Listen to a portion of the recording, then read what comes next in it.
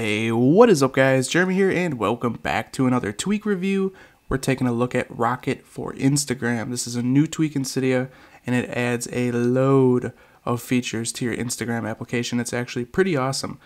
So the first thing you guys would notice is the little Rocket tab on the bottom menu there next to the capture button. So if we click on the little Rocket button, this is basically a way that you can promote your own pictures. So if you like a certain amount of pictures, it'll allow you to promote your own picture, and then that picture will get a set amount of likes. It's kind of cool to, get your photos, with a bunch of likes on them, I guess you could say.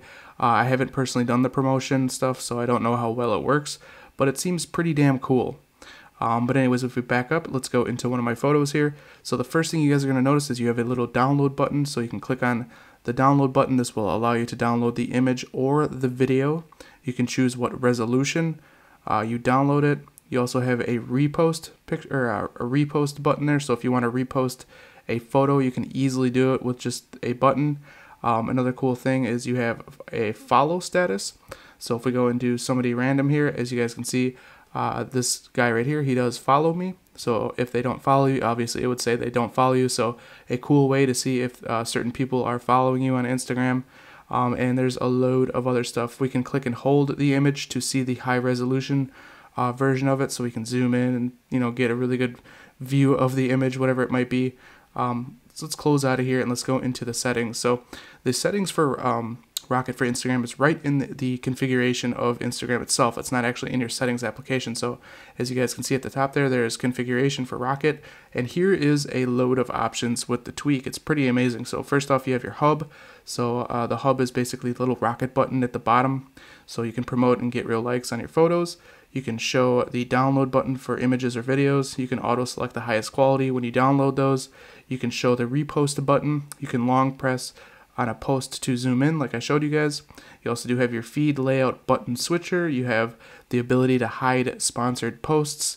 You can confirm your like with a double tap, so that when you like someone's photo, you'll get a little confirm pop-up, which is kind of nice, so you're not accidentally liking photos. You can show the follow status. You can long press profile image to zoom, so you can actually look at people's profile pictures, which is pretty cool. You have the ability to mute other users.